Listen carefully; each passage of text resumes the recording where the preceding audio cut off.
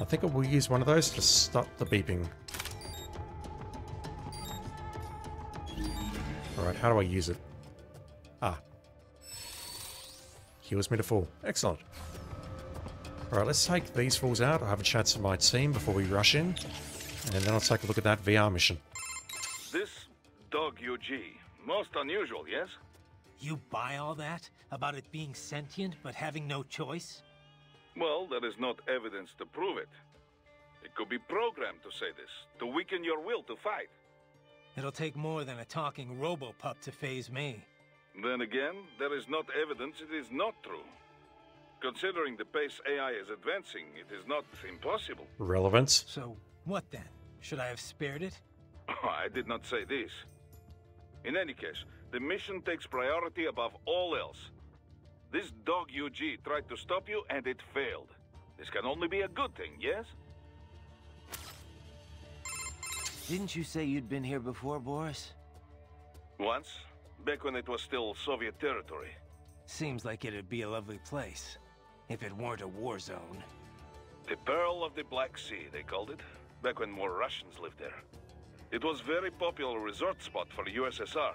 This is before the wall fell, of course. Then Russia and Georgia began to fight over the area.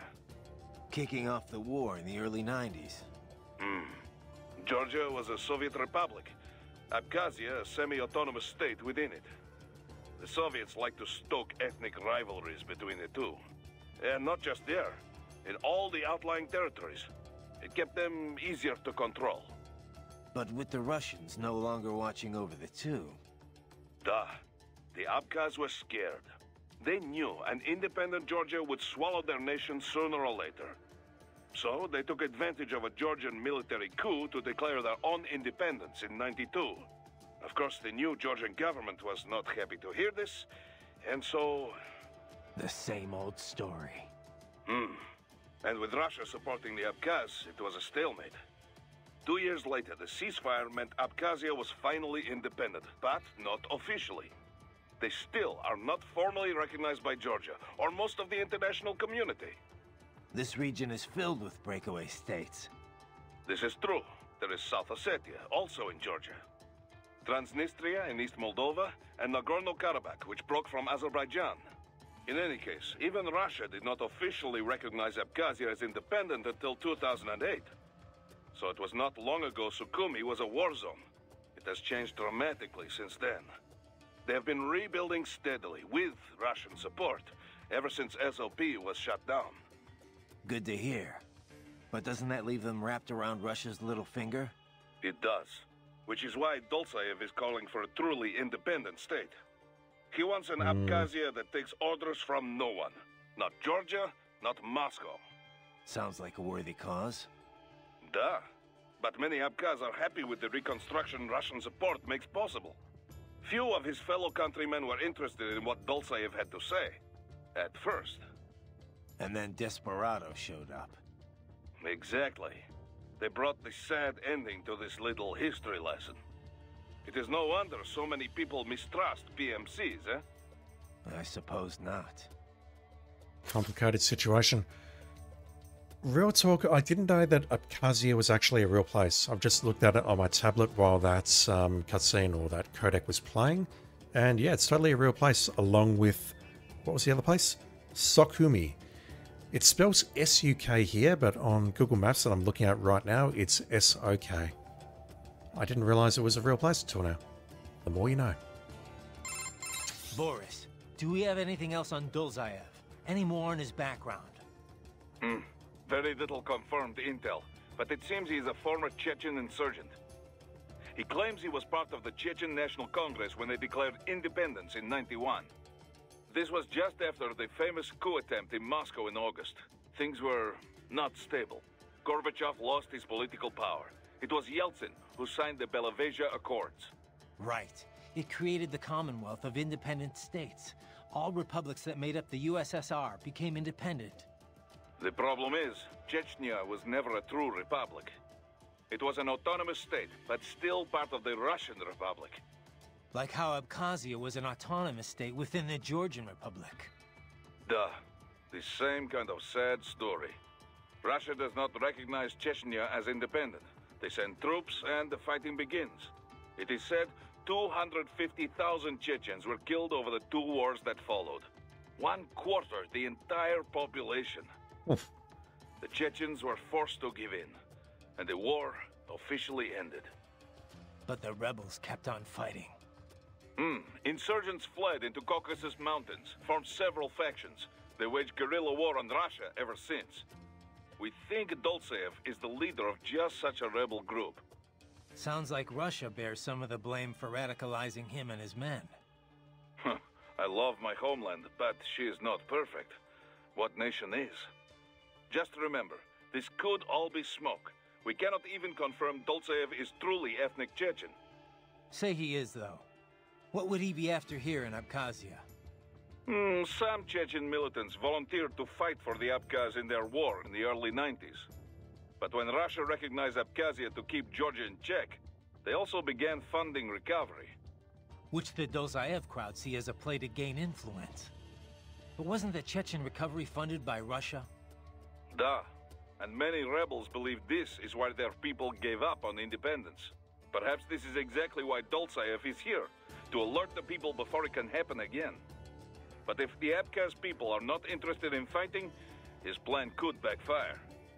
So in a way, it's Russian policy that brought him here. He thinks he's fighting to make these people free. Whatever his motives, no one elected him and no one gave him a permit for murder. Now that he is allied with Desperado, he is too dangerous to ignore. Yep, that much we can all agree on. What was up with that wolf dog UG? Some pretty freaky shit. Hadn't thought too much about it. Really? I keep wondering, why give it intelligence if you're not gonna let it think for itself? Good question. I mean, I guess it makes sense if it improved combat performance. Now that you mention it, it didn't fight like your typical UG. It felt more like I was facing off against a cyborg. Oh. I guess the added smarts make for a tougher opponent after all. That's not what I mean. It wasn't really tougher than your average UG. More like it was, I don't know, hesitant. It didn't follow through on its attacks either. Guess that's why it was still just a prototype. But then why put it out on the front lines? Who knows? Maybe it was the field test. In any case, probably not the result they were hoping for. Who's they? Desperado or someone else? One thing I don't understand, Kev. Desperado must be violating all kinds of laws here. Why hasn't the international community gotten involved? Well, from a purely legal standpoint, it's actually not so cut and dry. First, there's the fact that Abkhazia is still not a member of the UN. Only Russia and a few other breakaway states even recognize it as a sovereign nation. In the eyes of most of the international community, Abkhazia is technically still part of Georgia, which would make this an internal Georgian issue. Guess you can't really call it a coup if the displaced government was never seen as legitimate. Exactly. And even if everyone agrees it was a coup, it can be tough to tell which regime is more legit. Sometimes you'll see the military topple a dictator and establish a provisionary government, for example. Now, if they confirmed atrocities were taking place, the UN could deploy troops, recognize government or not. Yeah, but they learned their lesson in Somalia. Right. Ever since then, they've been a lot more reluctant to get involved in civil wars. I don't recall if Somalia is mentioned in the previous Metal Gear games or not. So what about the US and Russia? What's their take on all this? Well, America was never very friendly with Abkhazia or South Ossetia in the first place. And the Georgian government's a regional ally, so the US really has no cause to intervene. Russia wants the old government back, of course. The regime open to their influence. I doubt they'll opt for any large-scale action. Tensions with Georgia are running high already, but you can bet your ass they won't just sit on the sidelines. Boris has got a lot of connections in the Russian bureaucracy. Ex-military buddies. The Abkhaz are officially our clients, but I'm sure it's Russia that chose us. Maybe footing the bill, too. They can't use their actual special forces, so they call us instead. That's the beauty of PMCs. We're not bound by the same rules as state-sponsored military. You'd outsourcing. Other countries would be outraged if the Russians went into places we can go freely. From our side, no state to answer to means we can run things as we see fit. By our own code, no compromises. Then again, there's no one to say our code is what's right. True. And opinions on that change from person to person, situation to situation. But you let your moral compass waver at all in this business, and real people pay the price. Money's always a factor, of course, but when it becomes the factor, that's when you got problems. The Montreux document lays out guidelines for what PMCs can and can't do, but there's no way to enforce it. A lot of people see that as the fatal flaw of the entire industry. After all, that's how we end up with rogue outfits like Desperado. Then again, it's also what leaves Maverick free to go after them. The industry has a bad rep, but it isn't good or bad itself. It's up to the morals of those who work in it. All we can do is what we think is right and try to lead by example. Anyway, sorry, you know how I am about this stuff. I'll get off my soapbox now. Don't apologize. That's exactly why we took this job.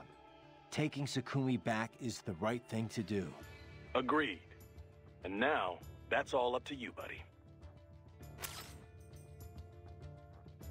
We always talk about the Montreux document, but why hasn't anyone made it legally binding? People are trying to, both inside and outside the industry, but it's easier said than done. Even with 17 countries on board, it's still just a set of guidelines. They'd need to negotiate an actual treaty based on that agreement for it to become official. And we both know getting everyone to sign on wouldn't be easy. Yeah.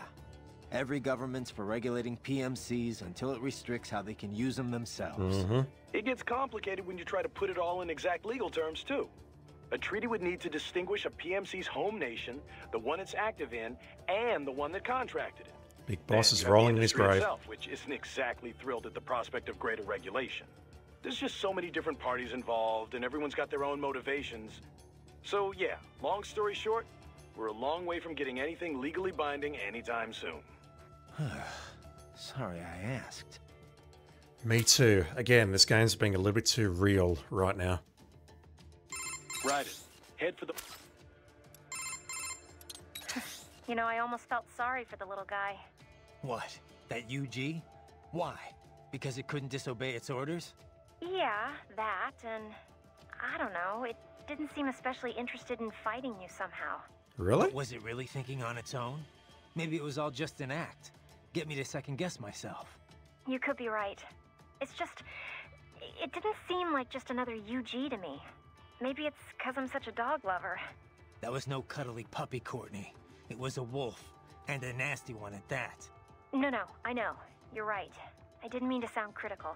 Whatever it was, it attacked you. You had no other choice. Didn't have much freedom myself, did I? Yeah, I love dogs as well, and honestly, that dog needed to go down. It was attacking us, and there was nothing remotely... What's the word I'm looking for? I don't want to say human, but there was nothing remotely friendly about that, Courtney. Copy that. Later then? Yeah. You know, our last chat got me thinking about all the problems with PMCs. Oh? You come up with a solution to all our industry's ills then? Murder all our competitors? Let's just change the acronym. That's your solution? Just change the name and change the reputation, eh? To what? I know you like private security provider, but that'd be PSP. Private military security? PMS? Courtney. Well, the Montreux document uses PMSC, right? Private Military and Security Company. A bit more comprehensive. And a bit more awkward too, I guess. Seems like it never really caught on. Yeah, we only use PMSC on contracts, or when we're specifically excluding older style PMCs. I guess once a name sticks, that's it. Old habits are hard to break. Right. Besides, I think we're past the point that a name change would do much for the industry's image. I get your point. Though it did work once before, we don't call them mercenaries anymore, do we? True.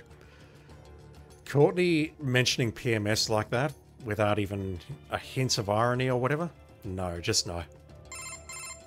By the way, Raiden, we're not picking up any EXIF codes here either. They're all unaffiliated. Same as Sam. Makes sense. We're enemies. Desperado's EXIF code won't match ours, and vice versa. How much do you know about how EXIF works? Not much. Just that it comes up as a positive match for friendlies and unaffiliated for anyone else. Which could be friendlies or neutrals not broadcasting the same code for some reason. Say a damaged transmitter or signal interference. But 99 times out of 100, Yeah, it's an enemy. EXIF is based on the IFF radio system aircraft use.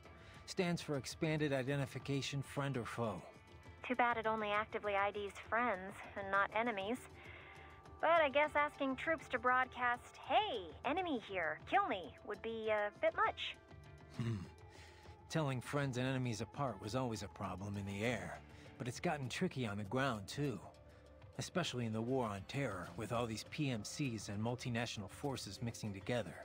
The US Army experimented with infrared patches to ID allies. They'd show up in night vision. Never heard of this. Then SOP came along and offered a more efficient method? Right. SOP's gone now, but its ID protocol is still used all over. ID chips and dog tags, transponders required on all vehicles, aircraft, UGs, cyborgs, you name it. But if everyone's using the same basic system, how do armies hide their info from the enemy? Heavy-duty encryption for one. The chips also use a hybrid cross-spectrum system to transmit the data. Without the proper key, it's hard to pick up the signal in the first place. PMCs typically only share their codes with nations or other PMCs they're working with. What happens if they end up on different sides later? Like in a separate conflict? Just change the Just key. generate a new code and encryption key. The point is, EXIF is required on all combat units, but it's pretty easy to hide the signal. And 99 times out of 100, unaffiliated means it's a hostile? Right. Just like with IFF and aircraft. You're a quick study, Courtney. Nice history lesson, Teach. Now, if you're done, I think you have a nation to save. Just a little on-the-job training, Kev. Riding out. What's the bet that the 1 out of 100 is going to screw us up towards the end of the game? Right. Doctor, you got anything for me? Doc, my fuel cells are sapped out, but I'm still able to function? Function, yes, but no longer able to perform any action that would require a sizable amount of energy. But even when your gauge reads 0, you retain basic movement. You can walk around and swing your sword. Use this time to absorb more electrolytes from your enemies. Recharge your cells as soon as possible. Roger that.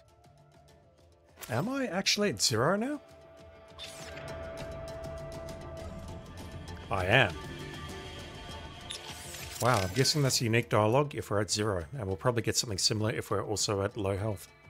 A most fascinating opponent, wouldn't you say? What did you make of it, Doc? Well, everything it said seems feasible enough. It's true all UGs feature high-level AI these days. Given enough time to adapt and learn, a neuro AI could certainly become able to comprehend speech. Then, with the right interface, speech and conversation will be possible. But what about it having actual intelligence? John Searle disproved the viability of the Turing test back in 1980. I have to look that up later. Just because something talks like a person doesn't mean it's really thinking. It could just be following some program designed to make it seem as intelligent as possible. I'm impressed. You seem quite knowledgeable in this field. I had a pretty memorable chat with an AI once, about 10 years ago. After that, I did a little reading. Ah, yes, of course. The Patriot AI. I heard of this. Was it actually intelligent, or just programmed to pretend? I'm still not sure. I suppose it depends on how one defines intelligence. For example, many term chess-playing AIs and such as having sectional intelligence. Some in the field believe that sentience or self-consciousness is a necessary part of the definition. When you ask if this UG had intelligence, I suspect this is more your criteria? Yeah, of course. Then you could ask, how do you define sentience exactly? And on and on and on. Indeed. These terms can indicate a wide variety of meanings depending on one's understanding.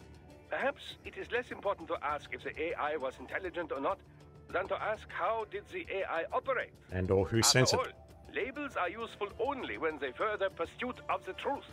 And that, as you well know, is the goal of all science. Sure, Doc. Thanks. I guess. I think many people would disagree on that last statement of yours, Doctor. Doc, that wolf UG, you think it's possible to repair it? Why do you ask? Just curious. Well, normal brain tissue degrades starting approximately 3 minutes after the heart stops. With neuro AI, however, the spin of the internal electrons is retained even after electric power is cut. Assuming there is no damage to the actual AI hardware itself, yes, repairs should be possible. Okay. Whatever state it is in, I would certainly appreciate it if you could bring it back with you. I'll see what I can do, but the mission takes priority. Of course. I would never suggest otherwise. But let's just say this thing is what it claimed to be. You think there are other intelligent UGs out there? Because if that's the case, I've got a feeling future missions are only gonna get rougher. Indeed. Dozens of UGs chatting away on the field would be enough to drive anyone to distraction. Neural AIs are not von Neumann computers, keep in mind. Structurally, they are closer to human brains. Hardware and software are indivisible. The learning data can't simply be transplanted to other AIs. So it can't be copied or backed up either. Normal UGs must be taught individually. This entails streaming provisional audiovisual and body sensor data until it's ready to be shipped out. This process can be sped up by increasing and improving processing speed. But I have no data on how long it would take to train such an AI how to converse. I couldn't even tell you if there's a training program established for such a thing in the first place. If it is indeed a prototype, it likely learned and honed its skills via the process of trial and error. So it's unique. I cannot say with certainty, but I have not heard of any UG like this before. I would imagine that it was telling the truth when it called itself an experimental prototype. There may be others. Or perhaps it's the only one in existence. Glad we narrowed that down then. I've got no idea. My apologies, Raiden. I realize we never concluded our discussion on carbon nanotube muscle fibers. Didn't we? CNT drove major innovations in the field of cybernetics, not to mention unmanned gears. As I'm sure you are aware, Walker-type UGs require numerous linear actuators in order to function. Previously, organic polymers or cultivated muscle cells were used to that purpose. But the advancement of CNT technology allowed for comparable power in a far more compact package. This meant the same size UGs could be equipped with even greater firepower. Take the redesigned Metal Gear Ray, for example. The one that I They destroyed? took all the space the old artificial muscles filled up and stuffed it with weapons. Precisely. Of course, UGs have improved in many ways, all to keep pace with cyborg advancements, you know. After all, the original Metal Gear program was designed to unite infantry and weaponry. Really? As an evolution of this concept, the UG is now in direct competition with the cyborg. And the cyborgs already have an advantage with their maneuverability and smaller size, as you well know. Of course, UGs are not dependent on the skills of a human host. Long story short, watch out for UGs. Well, yes, basically. Cyborgs have matched unmanned gears in many respects, but then UG tech advances every day. Do not underestimate any you might run into. Copy that. I thought the idea of the Metal Gear program was to create some kind of mobile nuclear missile launcher that couldn't be detected. I mean, that was specifically Rex, but, you know, not uniting infantry as such. Doc, all the UG talk got me thinking. Why don't we see more manned gears? Ah, yes, with a pilot. The bipedal tanks and such things, I must confess I have not followed the field closely as of late. But then, who has? Since Metal Gear A, all the advances and the funding in mobile artillery has been UGs. So why is that? Well, UGs take many more forms. Aerial drones, treaded tanks, armored transports. And they are perfect for the 3D work. Jobs too dull, too dirty, or too dangerous for men. True Metal Gears with a pilot and nuclear payload were huge and very expensive. Yeah, here we go. They were not practical. It turned out the greater need was for smaller, cheaper units, deployed more easily and in greater numbers. So the field narrowed in on this aspect of gear design, an all-terrain link between infantry and artillery. But even then, the UG models were more popular. In most cases, they simply made more sense. But aren't there situations where you'd want gear-level power, but also a human pilot there to make decisions? UG AI has gotten better, but it's still terrible at handling anything unexpected. Like us. But Raiden, this is exactly the role the cyborg has taken. On the manned gear, any advantage of a cyborg in offensive power comes with a matching increase in size. This makes it so large as to no longer be practical for most infantry missions. Conversely, the smaller models are so close to cyborgs that, well, what is the point? Cyborgs are smaller, cheaper, more nimble. Precisely. Perhaps soon we will see the cyborg take the place of the UG, as the UG has done to the manned gear. What, with wings? Scooting around on wheels? Why do you laugh? It is the logical next step to have a human brain integrated into a Oh, tank or God. a plane. Now you're getting into some B-grade sci-fi territory, Doc. Oh, but it is all quite possible, I assure you. Just consider the possibilities. Let's not. A humanoid frame for everyday life, yes, but the brainstem can be easily extracted and inserted into whatever chassis best suits the mission. So, yes, I suppose the paradigm could be flipped on its head. As UGs become smaller and smarter, they could begin to fill the cyborg's role. They will come to resemble them more and more in form and function, no doubt. I suppose at some point they would no longer be UGs, but androids. Glorious! Can we just accept that UGs and cyborgs both have their roles and leave it at that? One thing about fighting these cyborgs, Doctor, it's strange in a way. Oh? How do you mean? I can slice them to pieces, and with all their pain and emotion suppressed, they don't feel a thing. At least against SOP troops.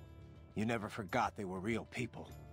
But these cyborgs, it starts to feel like I'm taking on unmanned gears, robots, not living, breathing men. Intriguing.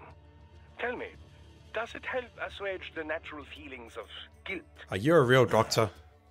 There is no reason to avoid this topic. Man has wrestled with it as long as there has been war. Guns were a huge step, of course, as it became easier to take a life, physically and mentally. Then, destroying a tank or airplane, where you no longer had to see your enemy's face as he perished. Eventually, remote-controlled drones further distanced the killer from his victim, much like the video games. I suppose cyborg soldiers could be seen as yet another step in dehumanizing death. Maybe. I do feel like I could forget I'm taking the lives of real people here. Well, under normal circumstances, you wouldn't necessarily be taking their lives, strictly speaking. So, as long as the brain is supplied with oxygen, a cyborg can survive most anything, even if respiration is disabled. Again. An emergency supply of liquid oxygen would remain in the bloodstream. The cyborg would enter a state of hibernation, yes. But so long as the brainstem were retrieved intact, it could be attached to another body and revived. Jesus. That's how the two Gemini survived. The Gemini? What? Ah, yes, the twin cyborgs from the motor. What? But Desperado cyborgs are different. Physical self-destruction is a fail-safe security measure. In any case, it is unfortunate that Prime Minister Nmane was human. Perhaps if he had been a cyborg, he might have survived as well. We'll never know. Besides, a robotic prime minister? I doubt anyone would accept that. Inside or outside the country. Yes, I suppose fear always does trump logic when it comes to the general public. Exactly. I am so uncomfortable. Platinum, I don't know if you're allowed to do that. You cannot play the let's kill the minorities in the first 10 minutes card and then say, no, they're actually okay, they survived. Oh my god. Those two fuckers survived. The dude who had his head sheared off, where it enabled that protection program, they recovered his brainstem and the other one and attached them to new bodies and they survived. Jesus fuck. That's both incredible and absolutely horrifying. Brighton, something I meant to ask in our last chat. Did you consider opting for emotion restraints? I wish I had At just times now. One might be leery of the procedure, but it is all perfectly reversible, I assure you. You could implement them for a mission and then do away with them as soon as it was over. Just give it to me I'll pass. permanently, Thanks. please. To be honest, I have a problem with the whole concept. And what is that? Decisions are about more than just logic. Lose your emotions, and you risk not being able to relate to how normal people see right and wrong. Your conscience could end up different, warped, or who knows, maybe gone altogether. Boris agrees. That's why no Maverick cyborgs are allowed to use emotion restraints. An understandable perspective. There is some data to support your belief. MRI scans have isolated the brain activity associated with choosing between good and bad. Mostly in the dorsolateral, prefrontal, and central orbitofrontal cortexes, to be precise. But this entire area of the brain is known to process emotion, not logical thought. It would seem to support the idea that emotion indeed plays a role in values-based decisions. Well, there you go. But another argument can be made, that it is emotion that sparks human conflict in the first place. All the great wars, all the great atrocities, would they have happened if not for emotional decisions? I'm sure I could find some not. bullshit reasons to do it. But we can't just ignore the worldview of most of the planet. We don't exist in a vacuum here. To most of the world, a PMC operating on its own guidelines would be like a terrorist organization. They'd say we used brute force to impose our strange values on others. And they'd be right. Yes, well, you have a point. Abuse of emotion restraints has become a hot topic. Suppressing fear tends to boost aggression, which has led to cases of excessive violence. True, achieving the right balance is difficult. But on the other hand, it makes it possible to intentionally make people more aggressive. Even a child can become a bomb just waiting to explode. Yes, it is very likely that Desperado is employing just such a technique. What, using children as bombs? Oh, God. I'm very uncomfortable about this whole conversation. Why did I think this would be a good idea for a series? Okay, so after those deep and meaningful conversations, let's go murder some dudes in front of us. And I'll check out Customize and the VR mission once we get to the next checkpoint. Because the next VR mission definitely wants to teach us about sub-items.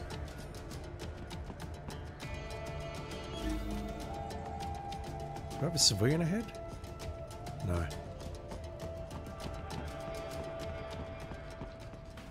Another rocket launcher.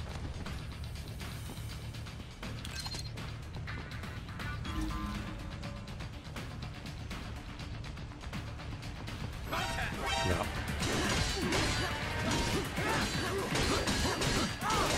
I tried to parry that dude, but it didn't work. And that's probably what I have to do. Nope, we can break the shields. This takes forever.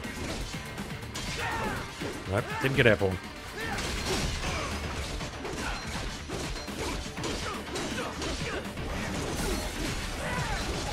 Keep pushing the wrong buttons.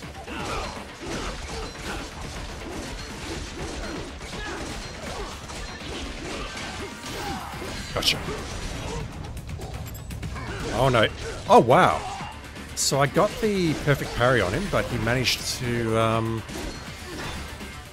interrupt my attack as I went to blade mode. Damn.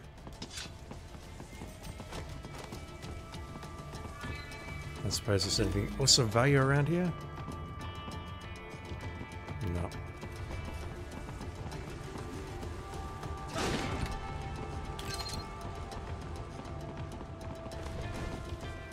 I just casually climb over the barbed wire like that.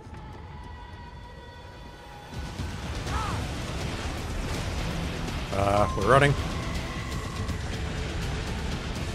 Alright. Running for dear life. Do you have any advice, fellas? Raiden, if you ever get by using augment mode. Absolutely not. Raiden.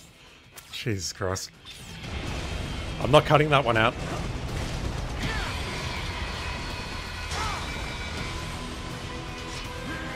I don't remember this.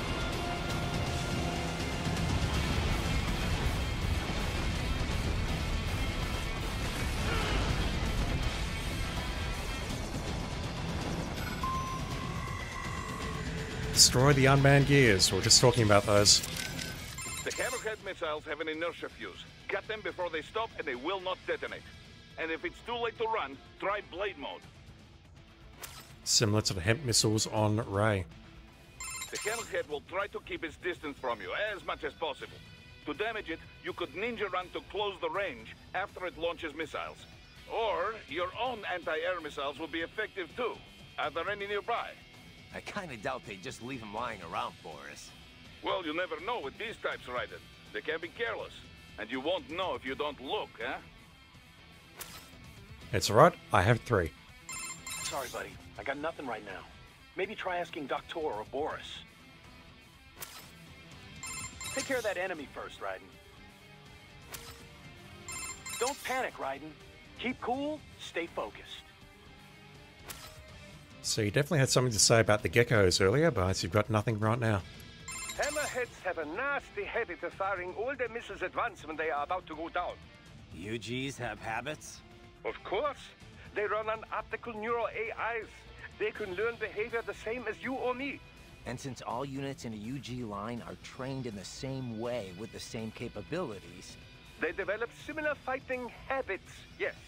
Alright, so what do I do once it starts unloading all those missiles? Ninja run. Use the projectiles as stepping stones to close the distance between you and the hammerhead. Similar to what we did with Metal Gear Ray at the end there. Right?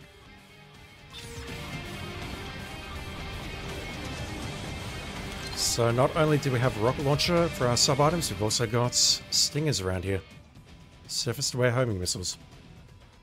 Still don't know how to use these things. But the game is very helpfully teaching me. Hold. Okay, so right, I almost said right mouse. The right stick is aim. It's firing at me. I don't want to be anywhere near it while it's firing. Yeah, it's not going to tell me now. Shit. I don't know what button to push to fire. Okay, it's not square and it is not circle.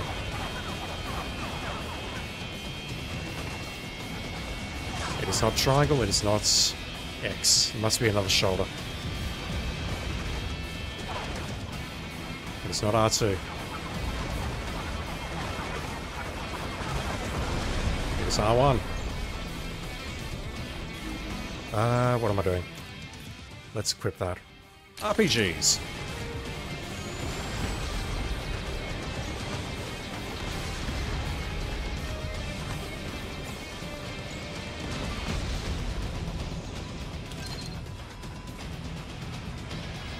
Shit, another one. Oh wow. Okay. Don't see a specific point we can hit here. It is destroyed. Was that the same one? It was. I thought it might have been the second one.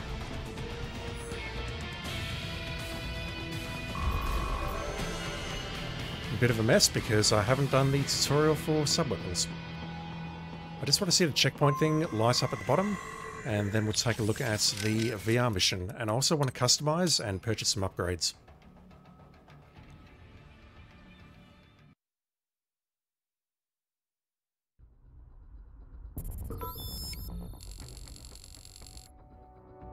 We're not doing that. I might do it one day if I get really bored.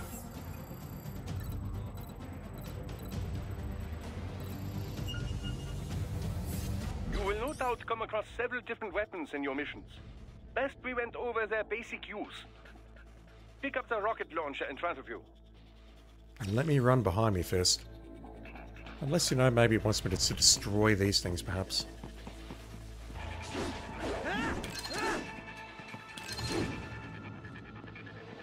Oh.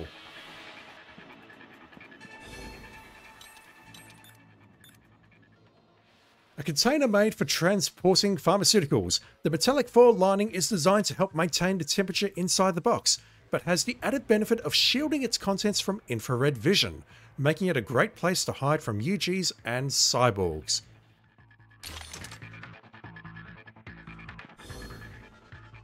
Yeah, but how do I equip it? I need to see Raiden inside the box immediately. Contents are shielded from infrared vision. I don't think that's how any of this works, but whatever. You can equip any weapons you acquire by selecting them in the sub-weapon screen. Of course, sub-weapons have a limited number of uses, you know. In this tutorial, it has unlimited ammunition, but do not expect this out on the field. You will want to save them for just the right time, I suspect. Like running into a hammerhead. All the sub-weapons you come across, you find that each has its own unique properties. Now, use these weapons to reach the goal point. Okay, clearly we are rocket jumping.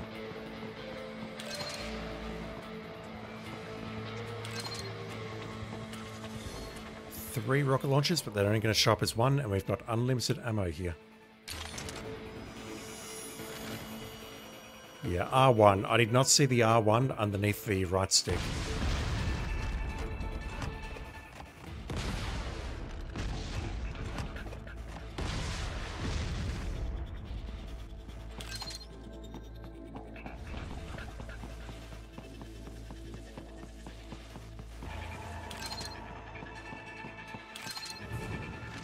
Definitely want to test out the grenade as well.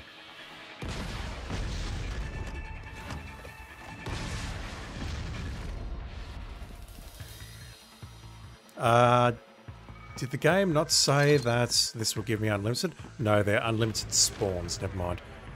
So, splash damage, is that a thing? Not really, because this guy hasn't gone down.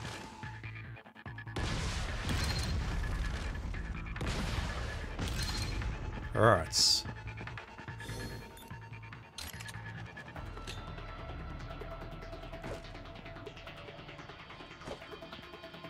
So it doesn't matter whether I'm holding or not. That initial arc is basically all I've got. And I do love the way that these are respawning, but the grenades are not. That's a terribly unhelpful game. Okay, so hang on. If these are sub-weapons... There we go. I think all is well with the world.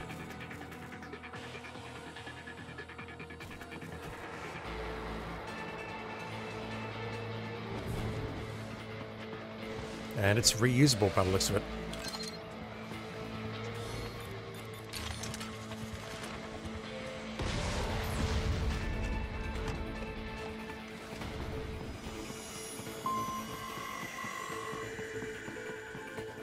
Haha, excellent! Most impressive riding. Your new enhancements are quite something, if I do say so myself. But did you see the cardboard box doctor? That's all I really care about.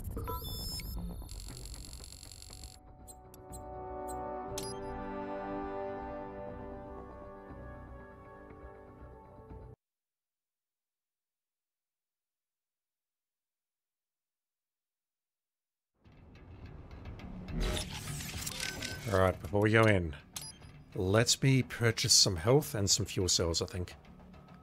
I'm not really using the dodge. The X and square. That is not really working for me, so... I'll keep it equipped because it's not doing any harm, but what I might do is... Can't do anything for the body. We can do stuff for the blade. I can upgrade it there. I definitely can't enhance the body. Yeah, there's no square button there. So let's purchase some life and fuel cells.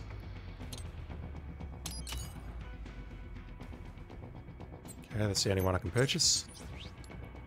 Might as well do that.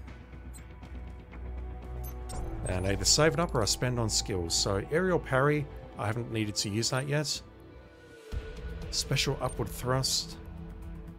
Nimbly lower his body and execute a special foot sweep maneuver. Sweep kick. I might purchase that. And then immediately look to see how to execute that move in the options. The sweep kick. I know about the launches, and that's really the only move that I've learned.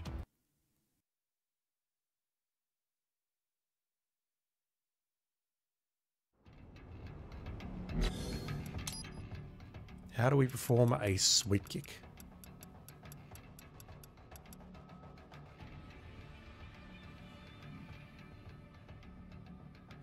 That's more complicated than I thought it would be. So down and up and square. Square, triangle, whatever. I know what the symbols mean, I swear.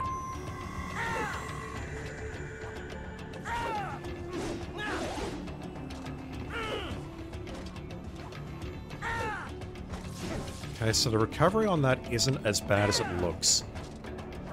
Like just doing a sweep kick with no other inputs. There is a lot of recovery time there, but if I mash buttons, it recovers much faster. I'll see if I remember to use that or not. I probably won't.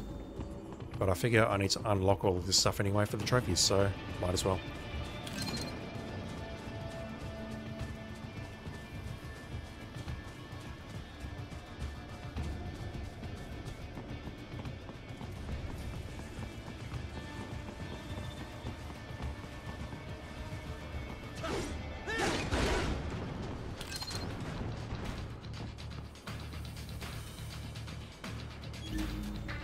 We have another civilian, and we've got some aerial units as well. Also, we've got a path over here that we can't go down. Can I climb up there? No. How do I keep this civilian alive? I see stairs on the right. I see maybe something... No, we can't go up there.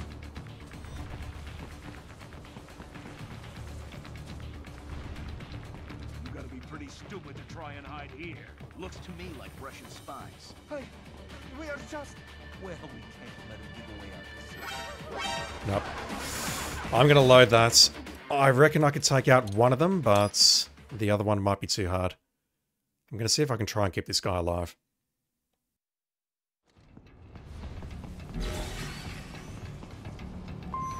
And I've just realised we have an additional fuel cell up there, and we've also got 110%. Yeah, look at that caution. How do we keep this dude alive?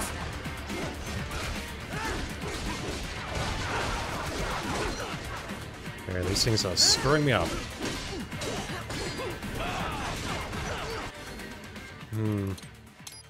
I really want to try and keep this guy alive if I can figure out how, but my only immediate thought is let's launch a rocket at him. Speaking of, I don't believe we've... No, it didn't save the fact that we've picked them up, correct? Correct. How do we save this guy? Throwing a grenade or a rocket is out of the question, I feel. Also, these things, are they... Did they actually have dudes hanging out underneath them? No, they're cyborgs with wings. Look at the guy on the left. That's totally a cyborg with wings. You must aid civilians, Raiden. It is not part of mission.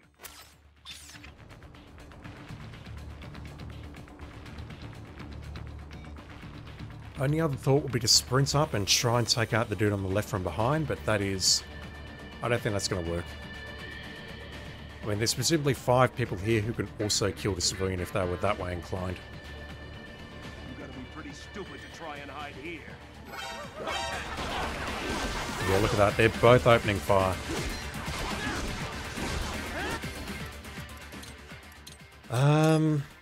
How do we save this dude?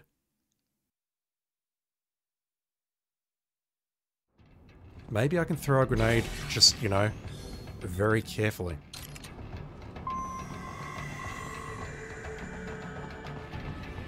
I would need to throw it such that the armored cyborgs die due to the explosion, but the unarmed civilian does not.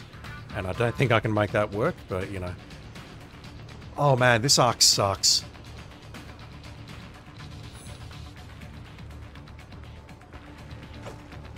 This arc really sucks.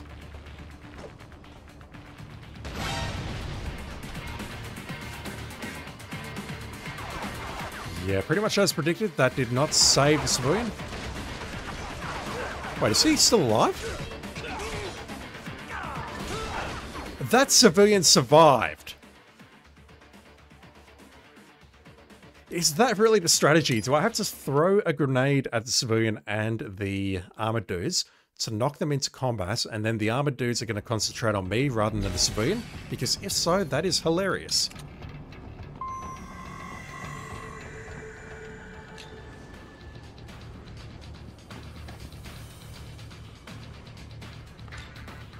I love the way the caution is actually a thing. I didn't know that until right now. Alright. Go down, fellas.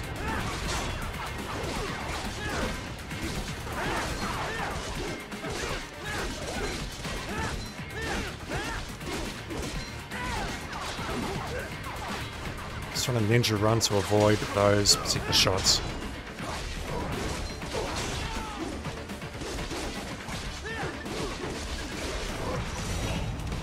Mind.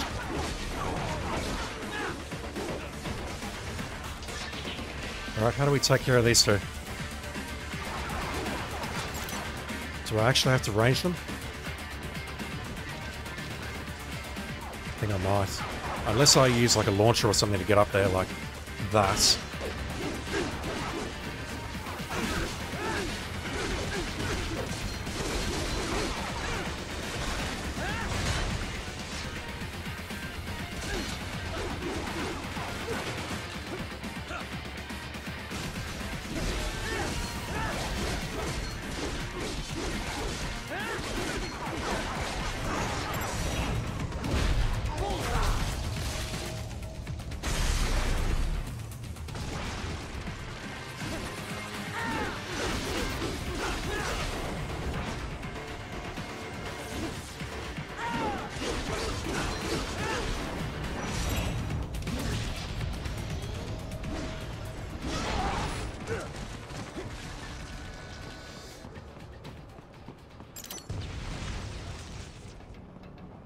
Are we done? I'm not even sure that counts as a proper encounter. Are you okay, sir? I just threw a grenade at you, but are you okay? You saved my life. Thank you. I saved your life by throwing a grenade directly at you. Jesus Christ, game. Yeah, so if we don't want to save that civilian, I assume that battle was easier. Like, you can blow up the 2 aerial dudes first, and then go after the dudes on the ground. There is something on the opposite side there. How do I reach that? From down there and then up there.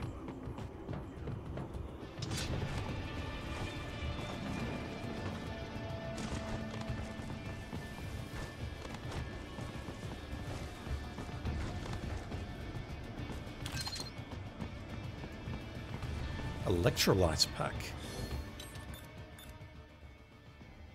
Immediately restore fuel cells. Okay. Ah, that's another VR mission.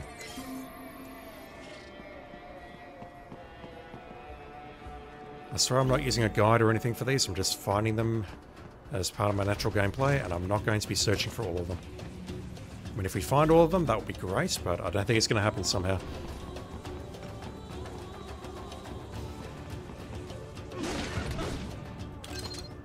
Ah, so that's what...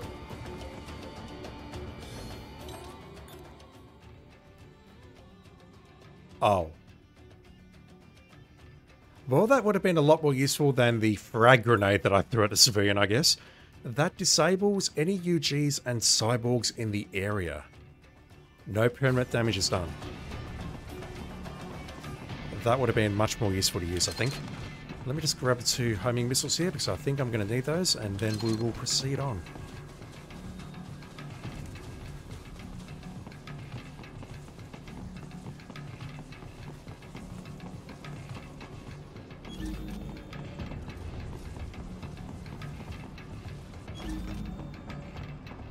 Yeah, I thought I saw something here. Where was it? There it is.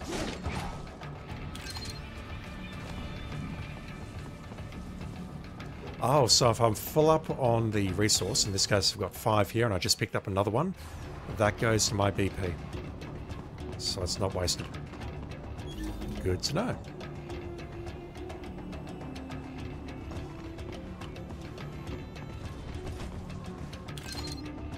So that's where they're holed up.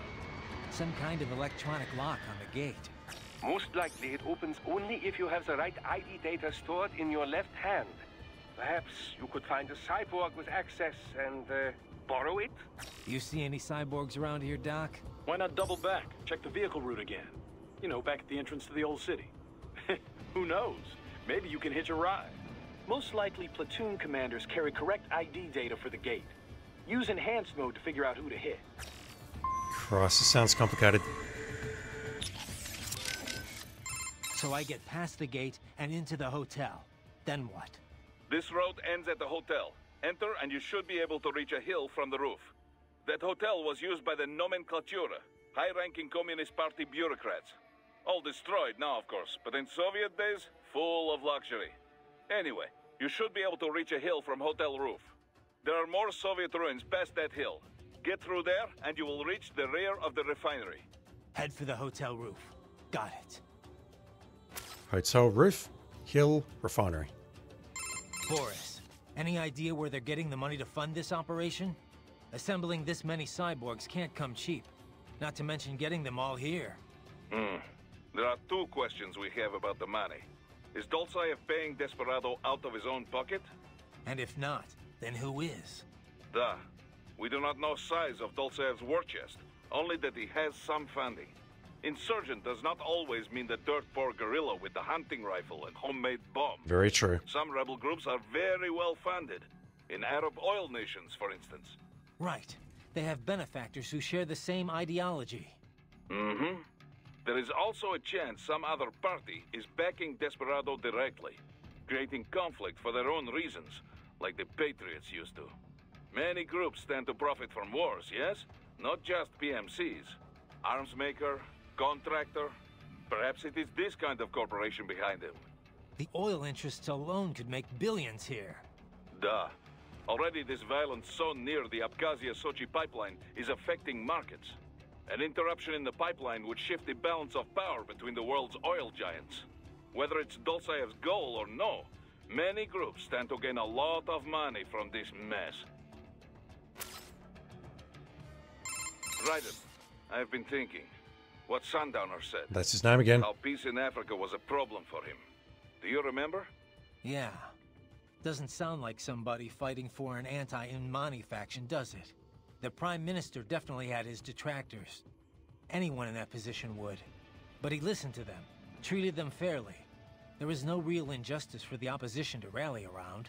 So the rival factions never got that popular or that well-funded. There's no way they could afford all this. But it does not make sense for Desperado to be acting alone here either. Even if they trigger full-blown war, there is no guarantee they would get the contract. Perhaps this is about natural resources? The last civil war was over precious metals. You think big business hired Desperado to shake things up? Who can say? At least it has not grown into a real civil war. Yet. We need to figure out who's at the root of all this if we're gonna end it. But knowing is only half the battle. It is the other half that will get you killed. Well, no matter what, this mission has a nice side benefit. Putting a dent in Desperado will screw whoever's backing them, too. Our focus is to help the Abkhaz people. But if we hurt those responsible for this on the way, well, so be it. Sounds so nonchalant. You'll need to score an ID if you want to get through that gate. Head back to the old town entrance. Hey, Courtney. Have you ever tried Abkhazian cuisine? Georgian, yes, but, I mean, I don't really know much about Abkhazia, so... It'd be nice to try it, though, since we're this close and all. Huh. Even you haven't tried it? Now I'm really curious. What do you mean, even me? Well, before we head to any new country, you always hit up local spots that serve their cuisine, right? Time and place, You know, Raiden. your little research trips? Oh, come on. Not always. I just think it's interesting to compare local interpretations of ethnic food to the real thing. Plus, it's a great way to get familiar with a big part of any nation's culture. That's all. Okay. But no time for research this time around, huh? Well, like I said, I've had Georgian food before. And most of the Eastern Bloc sees Abkhazia as just another part of Georgia. But yeah, really tasty. They had this incredible cheese bread. Ugh, and the wine. Georgian wine is famous after all, though I hear you won't find it in Russia. They say most Abkhazian cuisine is closer to Turkish food than what you'll find in the rest of Georgia. Apparently only their wine resembles what they serve in Georgia. You're losing me, fellas.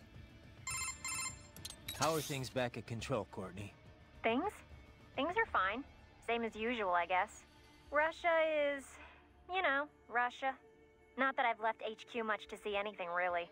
No concerns about security? Isn't that a civilian airport you're stationed at? Sochi International, yeah. But we're fine. We have our own cyborg detail on the job. Plus, any trouble and we can just take off. Literally. One of the perks of housing your HQ in a giant transport plane, I guess. Lisa really just about to Now, if ask anyone that. wanted to mess up this op, they'd have a much easier time coming after you directly. I'm not so sure. Have you seen this new body in action? It's amazing. It's ready for anything.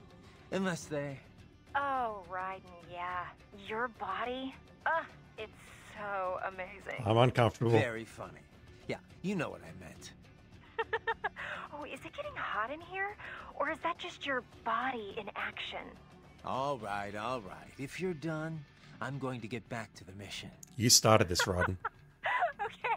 Okay, I'll stop. Thanks. For a guy with a bod like yours, anytime. Courtney, you can do better than a robot. Just saying. By the way, I picked up something interesting on that tilt rotor back in Africa. Desperado's getaway vehicle? What do you got? I traced its registration. It comes up as a, get this, mail transport. A Somali civilian helicopter. Somalia again. Not even the right type of aircraft. So the registration is fake. Well, par for the course for Desperado, I guess. I wonder why they bothered with the tilt rotor in the first place. Why not? They can take off and land without an airstrip, virtually anywhere. Hover, too. Meanwhile, They have the speed and range of a fixed-wing plane, or close to it. And they're quiet. You don't get all that BVI noise from the blades like with a normal copter. Aren't they more accident-prone, though? They were. Used to call them Widowmakers. The rotor tech is really complex. There've been a lot of mishaps over the years, but each one's helped perfect the design. These days, they're as safe as any other aircraft, helicopter or fixed-wing. Most of VTOL's bad rep is left over from the thrust vectoring jets of the past. Ah, no wonder you know all this. Says here you took down a Harrier once. Wait, by yourself? Yes, by myself. We didn't have any help. Did have a rocket launcher. Wasn't so tough while it was in hover mode. I bet you're just being modest. Must have been a pretty crazy op you were on. You don't know the half of it. Fuck, the Harrier on Extreme? I don't want to talk about that. The enemy cyborg's ID information is embedded into the memories in their left hands. Most likely that's what the gate is scanning for. Depending on your ID, you would only have clearance for certain gates. Convenient. No more fumbling around with a pocket full of card keys. But you must cut off a left hand before it explodes, or else the ID will be erased. And then it's back to square one. Hey, Doc. Kev mentioned a lot of the high-ranking military were brain-jacked. Can you give me any more on that? Well, it is not my area of expertise, but I have working knowledge of such matters, yes. Much of it is similar to cybernetics, you know. Makes sense. A cyborg's frame is reading signals directly from the brain. Indeed. Brainjacking employs nanomachines to stop these signals from reaching a normal body. It's our first mention of But they can then nanomachines. substitute their own signals and control the victim. They can govern all motor movement, but not the victim's thoughts. It is not mind control. So the victim is conscious. More like a puppet. The subject will not move on their own. The pilot must send control signals. You can't just implant an idea like a hypnotist. Precisely. You must manipulate them directly. Now, there are several methods for doing this. The pilot can act out the desired behavior and send the resulting electric impulses in real time. For example, the master raises his right hand, the victim does the same. The master says, Arschgeige, and the victim does as well. Yeah, I get the idea, Doc. Another method is to set an AI in control as a victim. Less convincing, but less labor-intensive. The AI can access the subject's memory center, at least, to recognize acquaintances and the like. But anyone looks really closely, and the gig is up. Mm-hmm. Mimicking behavior from surface memories is difficult, you know. Quite difficult. AIs are still very poor at replicating more subtle cues, such as the manner of speaking. As a result, often the victim can barely pass as a human, much less any certain individual. With the current tech, a passing acquaintance might be fooled, but not a close friend. Not for long. Good. The idea of AIs controlling people is bad enough. At least I'll be able to tell if it happens to someone I know. So, Doc, if brainjacking can access someone's memory, can't we basically see everything in their past? Well, that would depend on precisely what you mean by see their past. The brain does not store every single detail the senses take in, you know. It records highlights, further simplified into a highly symbolic form, all to lighten the amount of data. We know how the brain reacts to what it was previously aware of. We can even gauge the emotion provoked. But reproducing memories? No. I've seen little progress in research to this area. But say we directly linked my brainstem with the nanomachines of a brainjacking victim. Let's not. Couldn't I read their memories? There have been attempts at such things, but it is not so simple, you know. The connections between successive memories make up one's identity. If you disturb that, for example, say we remove all memories you have of being yourself and replace them with my own. Yeah. You would feel you was a great Dr. Wilhelm Vogt. You would behave very similar to how I do. However, what if instead you kept your own memories and we added mine to them? You would feel you are both Raiden and Wilhelm Vogt.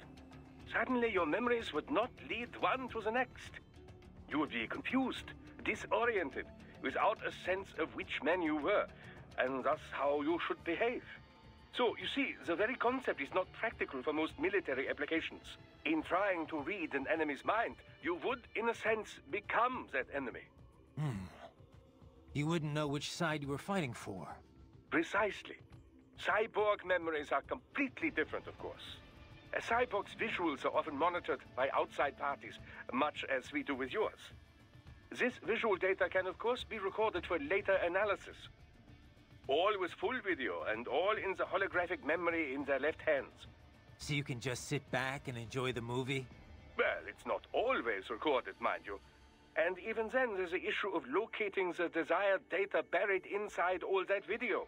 You might need to comb 10 days of recordings from 10 cyborgs to find a single person or document.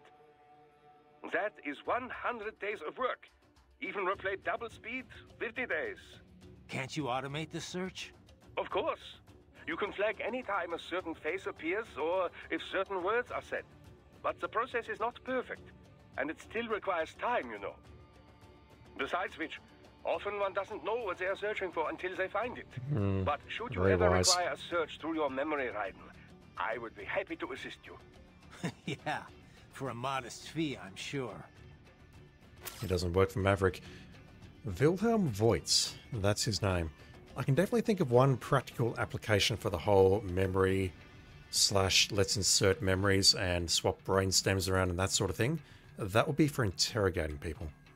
If you're trying to get information out of someone, then you could maybe use that to try and get information.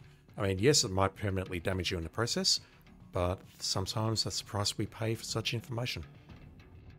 I have to say, Doc, it's almost scary everything nanomachines are capable of. Take a shot. SOP, brainjacking. Oh, but the cyborg is capable of even more.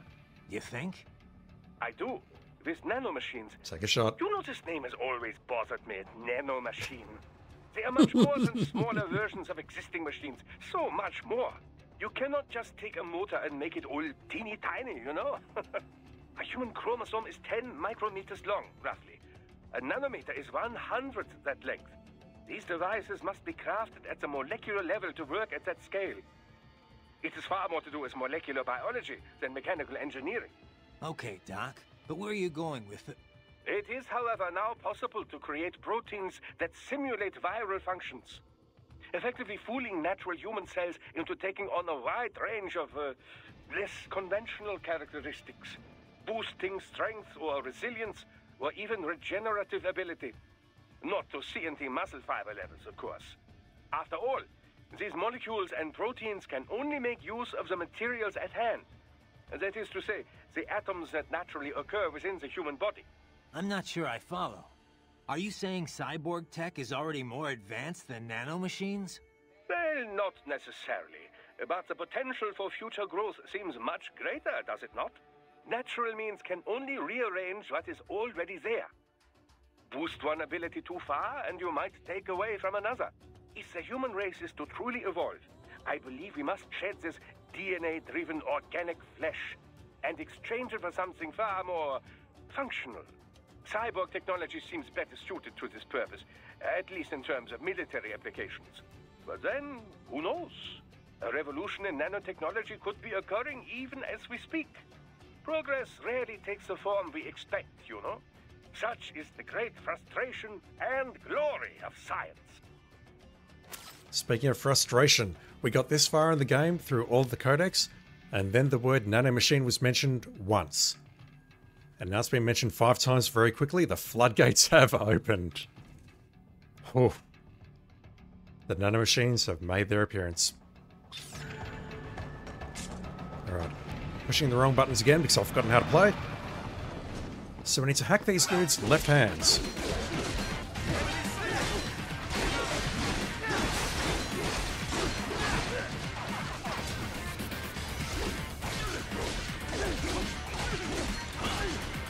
Nope, don't want to be anywhere near that.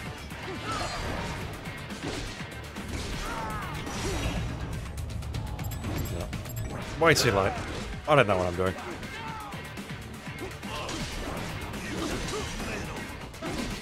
So I definitely need to hack them like that so the fuel cells are full. Then make a parry at exactly the right moments. And that wasn't it.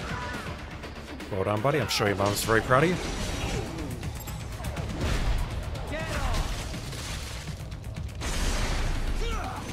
Knocked out his left arm, but I don't think that was good enough.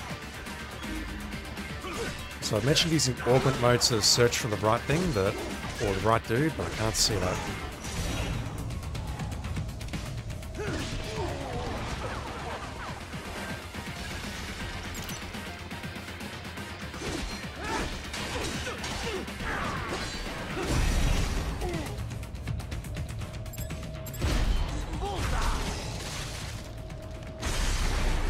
So we just slice that dude clean in half. Up, there we go. So we're trying to hack off his left arm, or left hand.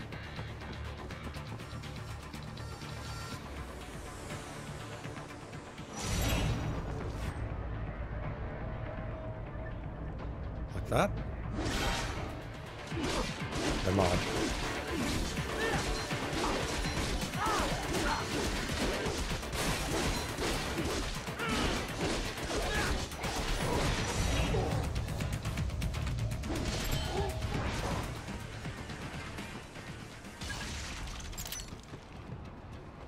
Right, you missed them all? Well, you just have to fight your way through. Slice through the door. I want another go at that. And I do hope it's remembering that I've listened to all of those codecs. So I'm not sure what I'm missing there.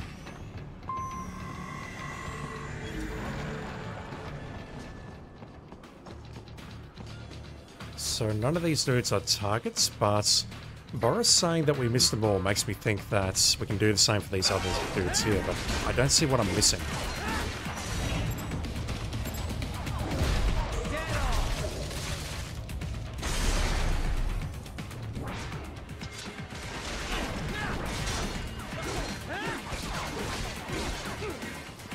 I'm attacking.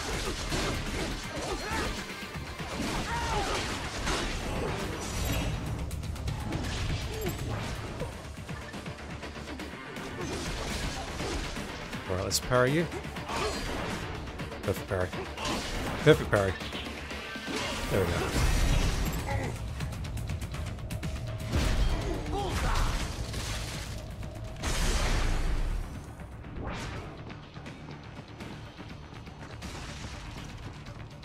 Alright, let's just fight you quote-unquote normally.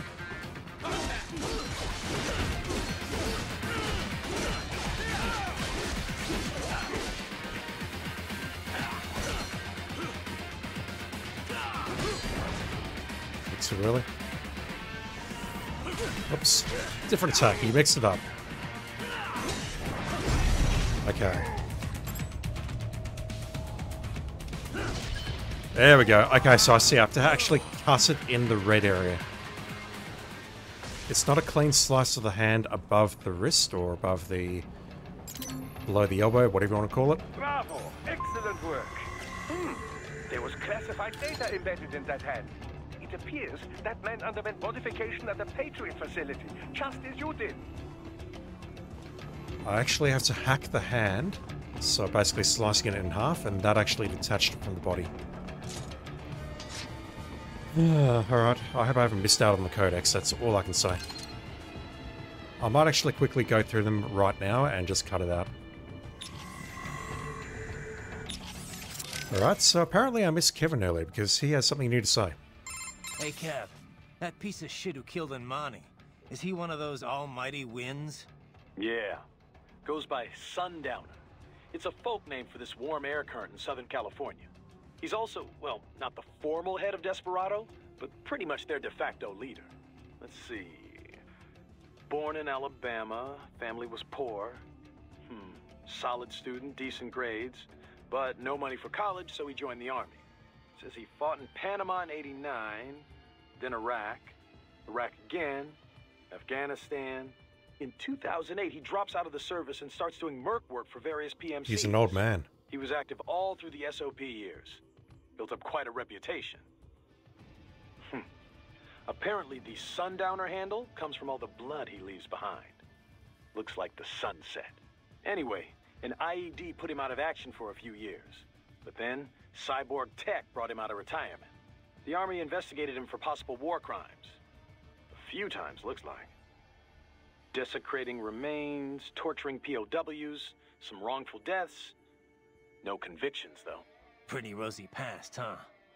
Not that I'm one to talk. Hey, come on, buddy. You know that's not fair. You were just a kid. You didn't know what you were doing. And it's not like they gave you a choice. Shit, Raiden's past. Thanks, Kev. I don't know if they're going to tackle that in this game or not, but yeah. At the end of MGS2, it's revealed that Raiden has history. Kev, you dig up anything more on Jetstream, Sam? Yeah, actually a bit. Still a lot of missing pieces. I'll take what I can. Right. Full name, Samuel Rodriguez. Born in Brazil, so I guess that'd be more like Samuel Rodriguez. Kevin? He's actually not one of the Winds of Destruction. He's not even a Desperado employee. Yeah. Didn't seem like your typical PMC to me. His father ran a Brazilian Kenjutsu dojo. Genjutsu. That's a school of Japanese swordplay. Mm-hmm. A lot of Japanese immigrated to Brazil way back when. They brought martial arts with them. Those evolved and became their own offshoots. You've heard of Brazilian Jiu-Jitsu, right? It's their variation on Judo. Brazilian Kenjutsu's the same kind of thing. A different evolution of the old samurai sword skills. Bit of capoeira and some other stuff mixed in. Anyway, I did some digging. Apparently, the Rodriguez dojo was a big proponent of the Uridachi style. Uridachi. AKA Setsujinken, the murdering sword. Basically the polar opposite of my sword of justice. Rodriguez Kenjutsu uses kicks, sword butts, even throws. Unpredictable and very deadly. Anyway, this is interesting. Sam's father was killed by one of his pupils. Damn. There were rumors one of the cartels was involved, but it's not clear how or why. And after that, Sam disappears for a while, then comes back, kills the guy who killed his dad, and leaves Brazil. He travels the world for a while, taking odd jobs, bodyguard, cleaner for the mob, etc., etc. Made a big name for himself in the criminal underworld, especially in Central and South America. One story has Sam taking out a mafia hit squad, 10 men, all with assault rifles, using only his sword. Not unheard of for a cyborg. This was back in the early 2000s. Come on. He did that without enhancements? And pre-SOP? That's the story anyway. And he's a cyborg now, so he could only be stronger. Not to freak you out or anything. Yeah, thanks, I Kev. told you, Kev. I got a reading on his fighting style from last time, and my body's been upgraded. I'll be fine. Yeah, no. I know you will be. Alright, so that's Sundowner and Sam. What about Mistral? Ride it. Head for the oil. We get nothing. Alright. So that is Kevin.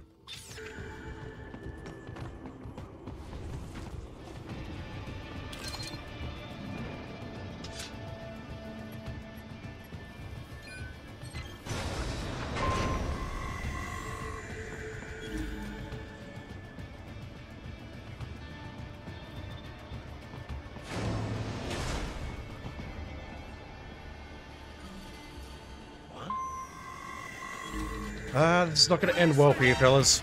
Just so you know.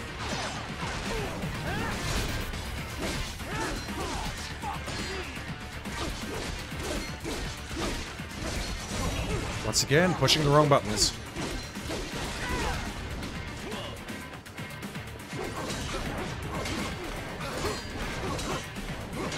You done? 6-hit combo, damn.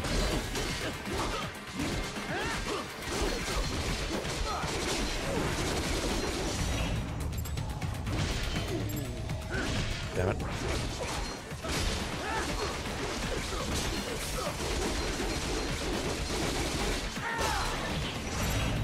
Out of range again. I know what I'm trying to do, it's just... I'm terrible at it. Oops. There we go.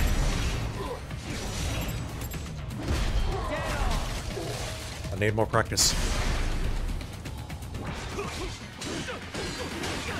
Oh, more dudes.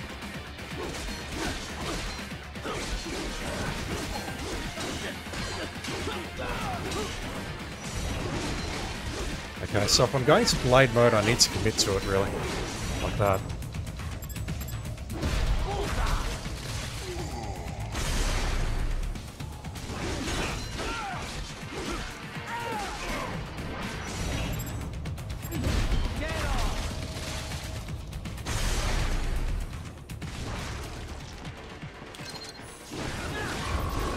playing on hard, but I clearly do not know what I'm doing.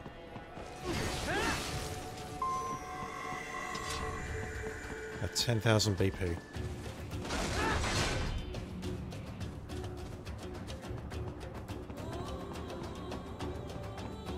Okay, we are in the hotel, and man, this place has seen better days.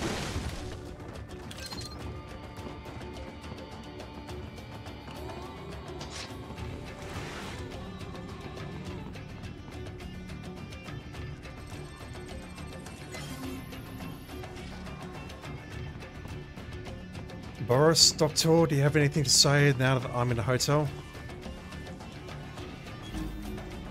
Before we go upstairs and run into some... I remember what's there. There's surveillance cameras up there. Hello? 3D photo frame. What the hell? A display that uses stealth camouflage technology to refract light into a 3D image. It will take more than a girly magazine to get the attention of emotion-suppressed cyborgs. This should do the trick. Huh. So it's basically the Playboy magazines from MGS4.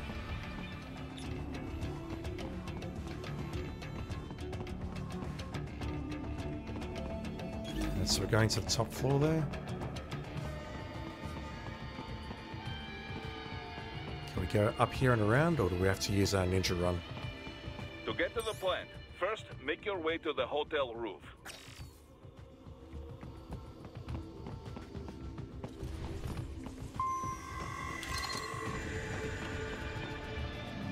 I can't believe we used a grenade to rescue that civilian. How do we get up there? To me, that looks easy. We should just be able to run over here, right? Yes, good.